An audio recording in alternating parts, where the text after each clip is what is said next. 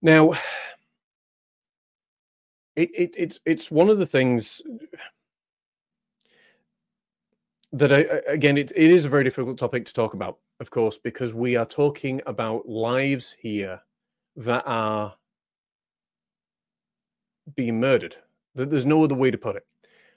Conception is not when life begins necessarily. Your heartbeat begins 6 weeks after conception, which is technically when life begins. You can see that the egg meets and all of a sudden and all, you can go down these different things, but for simplicity, when the heartbeat begins, for me, that's where life begins. And if you're talking spiritually, again, that's a whole nother topic. Please don't inundate me with a whole. I'm trying to keep on topic here, but as I was sitting there, I think it's very, very easy to say, well, we should just ban abortions. They're absolutely horrific, they're terrible, and everything else. As a historian, I also have to look at what happened in, Manchester, Birmingham, London, Liverpool in the 1950s when things like abortion was rife, or sorry, things with abortion was illegal, but happened illegally, and it was rife.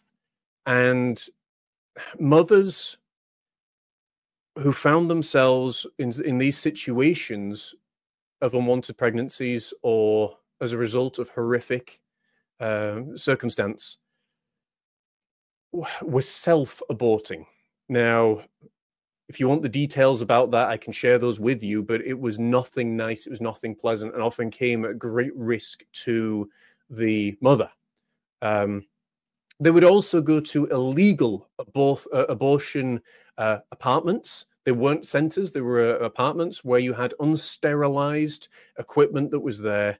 And these women usually would perform an abortion that would and could often kill the potential mother.